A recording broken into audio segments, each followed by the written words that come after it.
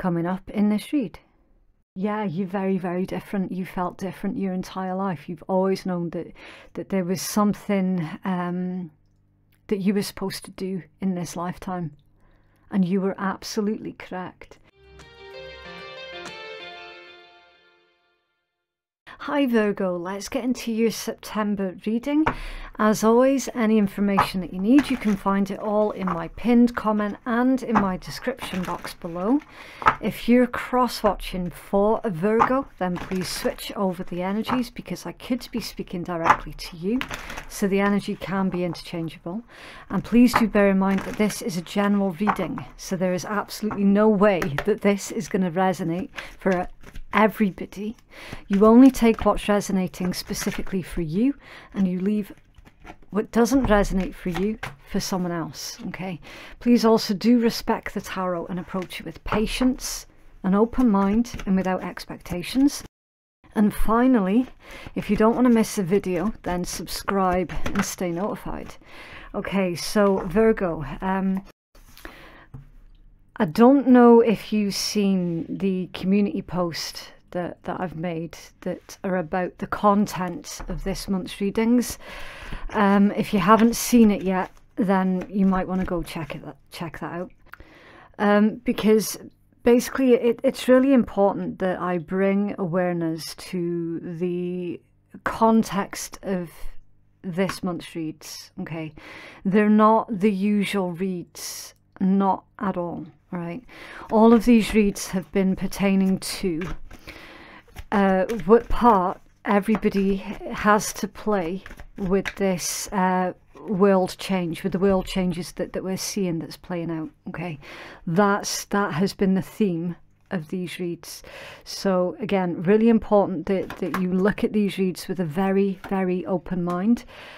And yeah, don't worry about surface level BS at the moment, okay, because the messages have all been about how everybody needs to take a closer look at the bigger picture and really see everything else that's going on beyond the troubles in our own personal lives. Okay, so the part that you have to play in this great reset, basically, Nine of Wands, Page of Cups, the Hermit, it's your major arcana. Queen of Cups, don't get too distracted by the gender, okay? It's just the polarization of the feminine and masculine principle. The Fool and the Five of Swords with the Five of Coins, okay? So this general feeling of unrest, everybody fighting each other, everybody finger pointing and not seeing who it is that we're needing to point the fingers at, the actual perpetrators rather than each other. Okay. You're becoming incredibly frustrated and upset by this, Virgo, because you're seeing it. You're seeing it for exactly what it is. You're seeing it in the media. You're seeing it everywhere you look, where fabricated tales are being spun about how we all need to be fighting with each other and how we all should be blaming each other for the state that things are in at the moment. And you're there like that. Guys, it's bullshit. Look at what it is that they're doing. It's time for us all to start pulling together and seeing the bullshit for what it actually is, and blaming those who legit are to blame, instead of being distracted by these media stories of this is the reason why everybody's poor, and blaming a set group of people that actually have nothing to do with the reason why we're all in this Five of Coins energy at all. But they are equally in that Five of Coins energy too. And the ones who are actually responsible for this, for everyone being in the Five of Coins, are sitting high in their ivory fucking towers, untouchable. And that's exactly what's changing. You're pulling people together here, Virgo. This is the part that you specifically will be playing. Queen of Cups, healer energy. The Hermit, your major arcana, right next to the Queen of Cups. Teaching people how to be more loving, caring and compassionate to others. The message does not get clearer than that. It really, really doesn't. So the part that you play, Virgo Collective, you're going to be the spiritual healers. That's your part. Everybody has their part to play in this. Okay? Everybody. And this is the part that you play. Showing others how to have care, love and compassion for their fellow people. And now that's not an easy task. Not even remotely. You're also teaching others the value of forgiveness. It's tied in with that. The value of forgiveness, but specifically self-forgiveness. I'm not talking like forgive and forget your perpetrators, because that's bullshit. This is self-forgiveness. You're teaching others how to put boundaries in place. You're showing others what that word actually means, because believe it or not, a lot of people don't actually know what boundaries are. Like, what does it mean? They hear it a lot, but they don't actually know what it means. So you're there like, anything that makes you feel uncomfortable, that's where your boundaries are. That's what you're teaching people. You're teaching people to recognize where their boundaries are and how they can reinforce it. And you're doing it through love, care and compassion. You are legit the spiritual healers in this great change that we're seeing. Like, straight up. The Fool and the Five of Swords, you're showing people that things are not as hopeless as they initially seem. You're showing people that they're a lot stronger than they give themselves credit for. That's like strength in numbers type energy, the Fool with the Five of Swords. Because right now, look, people feel defeated. You see that? Five of Swords, Five of Coins. People feel defeated. And you know the truth. You know the truth. And the truth is, people feel defeated. Because that is where those who are currently in power deliberately want people to feel like they're defeated.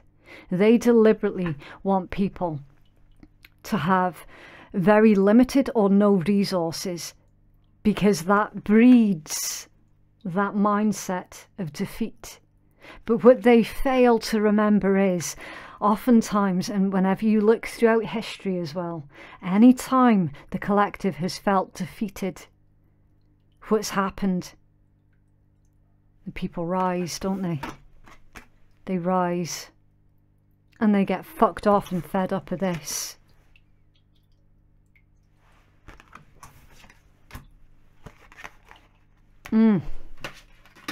Yep. So the role you play is super, super important. Everyone's role is important. But yours, I would say your role that you play in this, Virgo, is the most underestimated. Because that takes a lot of emotional and spiritual strength. A lot. Can you tell us about the environment, the atmosphere, or the people for Virgo? Thank you. Nice big jumps. I like it. Yeah, you see that energy shift there. The Eight of Cups to the Ten of Cups. The Emperor. Exactly. So you're going to be the backbone. Yeah, you're the backbone of this world change, Virgo. The Emperor, the Star. Yep. See how that flipped out in reverse? The Eight of Swords reversed. It's beautiful.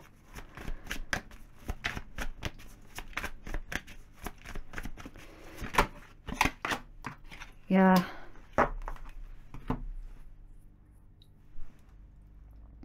Okay. Eight of Cups to the Ten of Cups. So the environment is, this movement has already started. It's already in full swing. You're going to see evidence of people leaving crap behind that they shouldn't have been involved with in the first place. It's like you're seeing how people's priorities are changing with that combination, right? And again, see all the cups. Like, it's going to start small. So for anyone who's out there going, well, I'm just one person, it's going to start small. It's going to start with your immediate environment to begin with. And then there's going to be a ripple effect. And that ripple effect is going to reach out to more and more and more people, right? So that's how you're going to make a change. That's how you're going to make a difference. I'm also getting counselling as well. Eight of Cups to the Ten of Cups. I don't know why that's coming through. So I suppose, yes, that does actually tie in with the part that you, Virgo Collective, specifically have to play in this. Yes, counselling can be a part of that. It could be, some of yous could be cups, so emotions and relationships. You could be relationship counsellors. Some of yous could be mental health counsellors. Some of yous could be straight up spiritual counsellors. All types of counselling. All types of counselling.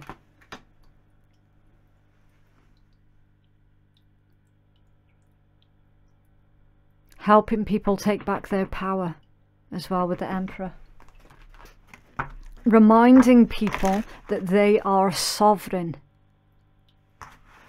The Emperor, sovereignty, right next to the star as well. People are listening to you, Virgo. See that bird? People are listening to you. People are loving the messages that you're giving them. People are paying attention. It might not feel like people are paying attention. You might be feeling at the moment like you're just wasting your time, but stick with it. Stick with it and keep persevering, because people, the right people, are listening. Eight of Swords in reverse, helping others to realize that they're not actually stuck or trapped, not as much as they think they are.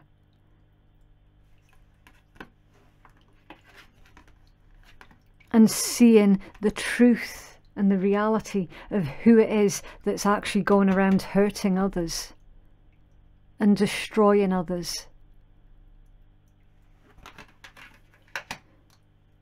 You're like, I'm seeing a lot of keys on a bundle. So it's like you're going at, like, energetically. I'm trying to put a visual to this so that you can better understand this energy that I'm feeling. So I'm seeing a bunch of keys. And you're walking up to these cages, and you're unlocking all of these cages, and the people coming out of these cages. That's the part that you play. You're freeing up the minds and the souls of the collective. You're opening up these cages. So the funny thing is with this combination as well, you're finding that not everybody's cage is locked. Some people's cages weren't even locked, and all they had to do was push the door open and walk out by themselves. But it's because they've become so accustomed to a set way of living that it's almost like they trick themselves into thinking that they were helpless and powerless and this, that and the next. And you're just like that, pulling open the door. Wasn't even locked.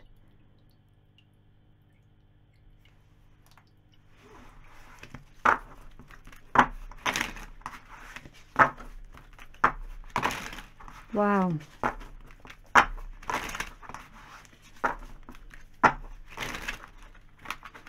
Tell us more about this energy, thank you.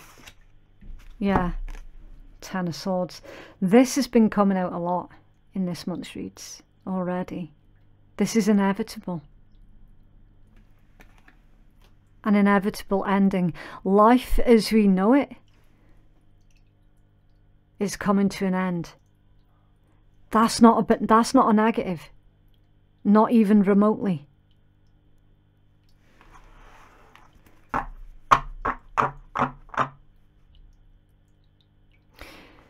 As soon as people realise that they're actually sovereign and that they are free and that they've got every right to stand up and defend themselves, and to get these people who are currently doing this to everybody else out of power, that's the change that we need. That's what's inevitable. That's the inevitable ending. These corrupt leaders that are currently in power are no longer going to be in power. Now you tell me what's so fucking negative about that, unless you're one of these assholes. It's not even remotely negative. It's beautiful. Tell us more about the Emperor and the Star, please. Thank you. Yeah. Look at that, 7 of Wands. See how everybody's fighting under there, and you're up here speaking to people, educating people, telling people, look guys, why the fuck are you all fighting in amongst yourselves? Yous are fighting the wrong ones. And you're doing it on some kind of platform as well, where everybody can see and everybody can listen. Where they can put down their arms and stop fighting each other and actually turn their anger towards the people that they should be turning their anger towards.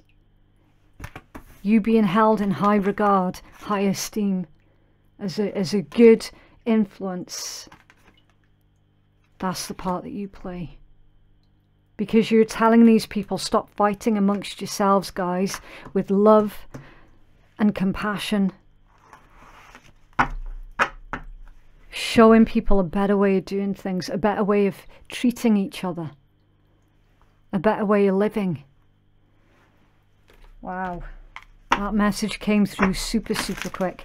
I struggled with the Leo read because it felt like that the message wasn't coming very easily. You know, for me anyway, it was a very confusing read.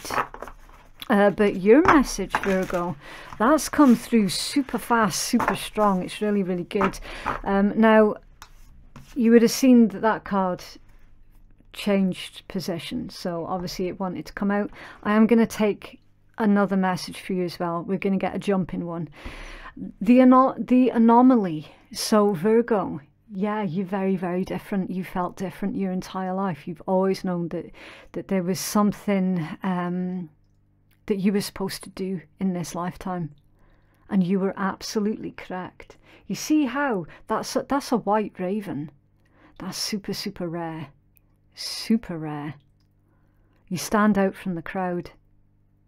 It doesn't matter what your current job is. It doesn't matter what your past was. It doesn't matter what your social status is.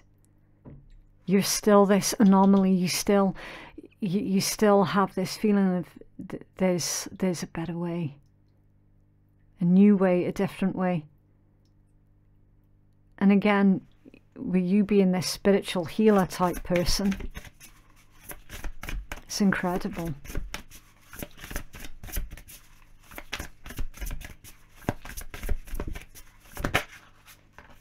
Sacred space, number 43. Let's take a look. Maybe your sacred space is your nest, your home, or maybe it's the beach, or just your favourite path in the woods. Sacred space may also point to an inner place, a belief that you hold dear. It is a place that brings comfort and nurtures your development, and this is your sanctuary. When you receive this card, it is a call to rejuvenate your spirit. It is time to connect with the healing energy of your sacred space. Make time to connect with this space, as it will help you to center your energy and recharge your spirit. So for those who are feeling currently exhausted with the current state of things, it's time for you to recharge your spirit, cleanse your space, cleanse your body, create a sanctuary that you can go back to and relax in, and just, because again, like, a lot of you are spiritual sponges, and you're going to be taking in everything at the moment. So it's super, super important that you do take frequent breaks away from people, away from the fights, arguments, unrest, away from media, away from the frustrations, and really create that place of sanctuary where you can retreat and recharge your energy levels, ready to come out again and keep fighting the good fight. Wow.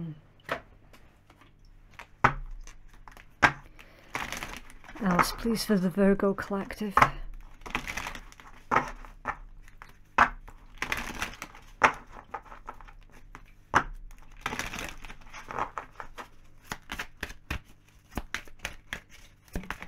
Thank you. Stay wild. Yeah. So continue to do things in your own way, with your own unique little spin on it, okay? Because ultimately that is what's going to help you even more to stand out from the crowd, okay? If everybody's the same, then eventually you're just going to get lost in the crowd, okay? So stay wild, stay unique, because it's helpful to you. Okay, stand tall. Yep. Be fabulous. Bitches get stuff done. Yeah, that's your drive, your ambition, your adamance to succeed. You're gonna get stuff done.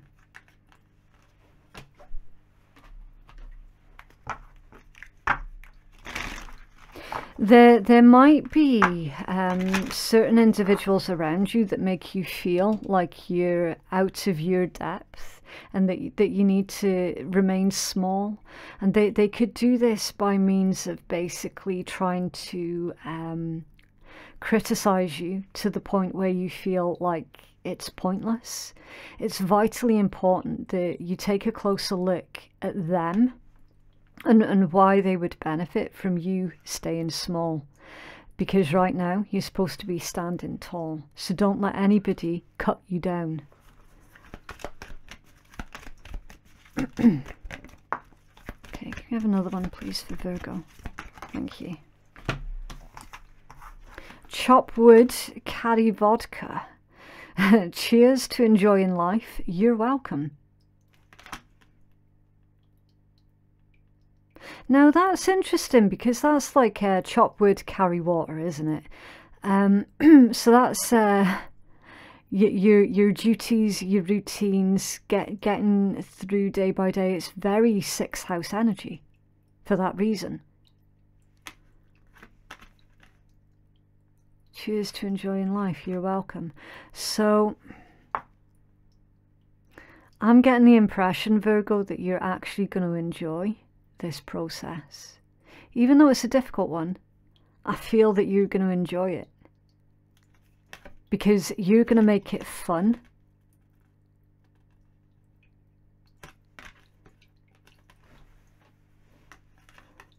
Hakuna Matata, a toast to no worries. A lot of alcohol. There could be a lot of celebrations coming. You leading the celebrations, you being the host of the celebrations. It's beautiful. Again, like routines and then no worries. So that's literally combined a better way of living, a happier way of living, where people are actually going to have time to enjoy their lives. That's beautiful. And that's what we're all looking at. That's what we all have to look forward to. Once this should we just call it process, once this process is complete.